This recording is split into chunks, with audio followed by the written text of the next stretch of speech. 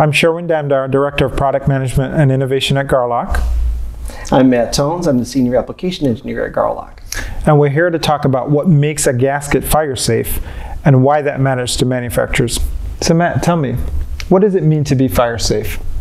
Well, fire safe usually stands for something to do with the gasket's ability to maintain its integrity and functionality in the event that a fire were to occur around or near the connection itself. And you commonly associate fire safety with industries like hydrocarbon processing, refining, where there's gasoline and fuels, or chemical processing. But it's also a very common requirement for food, pharmaceutical industries. And as well beyond that, you think about the standard sprinkler systems inside of a building. You want to maintain water pressure in the event that the building is on fire. So fire safety is a requirement there as well. And how do we determine if a gasket is fire safe? Yeah, so there's a lot of different fire tests out there. The industry standard methods that are most commonly associated with sealing products are related to the American Petroleum Institute, or API. In particular, the gasketing is the API 6FB.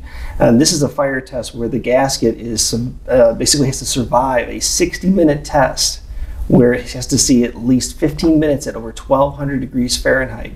And at the end has to basically show pretty close to zero leakage. Okay, and a common question we typically get from those in the chemical processing industry or the pharmaceutical industry is about PTFE. Is a PTFE gasket on its own fire safe? No, absolutely not. You think about PTFE as a whole, resins. It's 620 to 621 degrees is the gel or the melt point for PTFE resins. So if you think about that, if the fire test requires the gasket to survive at 1,200 degrees, how would you get a 621 degree polymer to survive?